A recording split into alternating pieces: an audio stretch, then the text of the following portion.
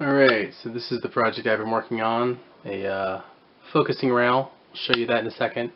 It's driven by a Raspberry Pi talking to a A4988 stepper motor driver with a battery pack so I can take it outside.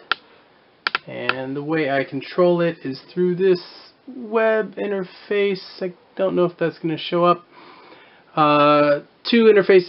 Two units so far on this interface. One is moving the rail, and how far I drag depends on how fast it goes. And show you how that looks to me. Let's see if we can look at the camera here.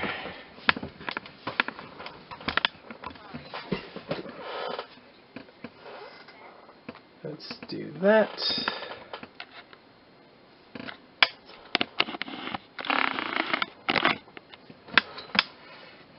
Alright, so I can see what's going on in the camera, and I can move in and out, focus on what I want to. The little red highlights on the screen are what this camera calls focus peaking. It's the image processor chip focusing or highlighting what it believes to be the sharpest part of the image. So I'll just move the camera back until the closest thing to the front is sharp. And we can kind of fine-tune it if I zoom in. And I can pan around and get blurrier or not blurrier. There, and there we go.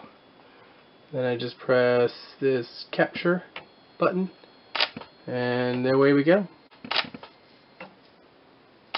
So the Raspberry Pi now is telling the stepper motor to move forward about 0.1 millimeters.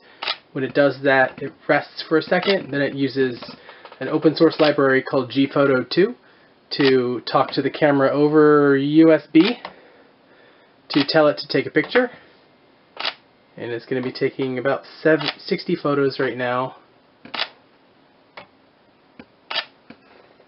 Very slightly moving forward each time.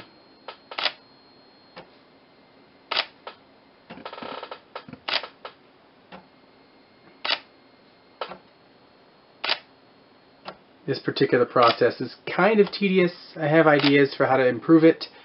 This is the fastest I can take photos using USB and Gphoto 2. There are other ways to remote control the shutter so I could take faster photos, but I haven't written the code to do that yet. You can see now that the focus area is more kind of towards the back of this tiny little bolt that I have the camera pointed at.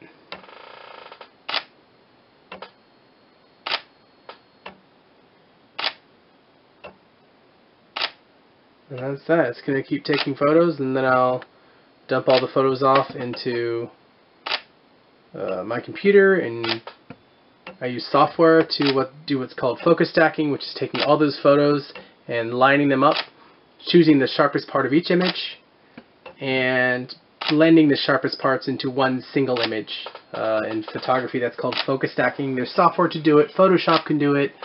There's a couple of pieces of software out there. I think Helicon makes one. Helicon Focus is the latest one I've been playing with. But then, you know, this is it. This is focus stacking. It's kind of boring right now. This particular process does not work for capturing bugs outside, for example, because they move too quickly. So the next challenge is to figure out how to make this process faster. Alright, we got the photos offloaded from the camera. I shoot everything in RAW. You can also do this in JPEG if your camera doesn't support RAW or you prefer to shoot in JPEG. There's 58. There should have been 60 photos. I don't know what happened to the other two. I must have misclicked. But if you look at various photos, the focus point is different for each of them. Software that specializes in focus stacking like Helicon makes this process pretty easy. You can choose your rendering method. Most of the time for these kinds of photos I use DepthMap, and then I just say go, and it gives you kind of a real-time display of the kind of math it's doing to figure out the depth of each thing, figuring out how to align stuff, and kind of produce the sharpest combined image out of everything.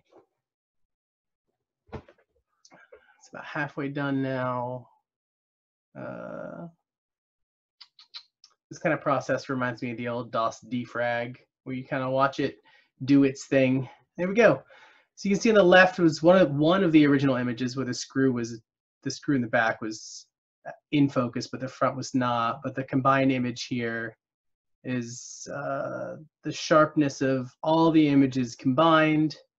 And because all of our images are pretty close together, it makes a pretty nice sharp photo. You can see the gradient of sharpness where it's blurry here and then goes to sharp and then blurry again. So you can see how the distance essentially the camera traveled while it was taking photos.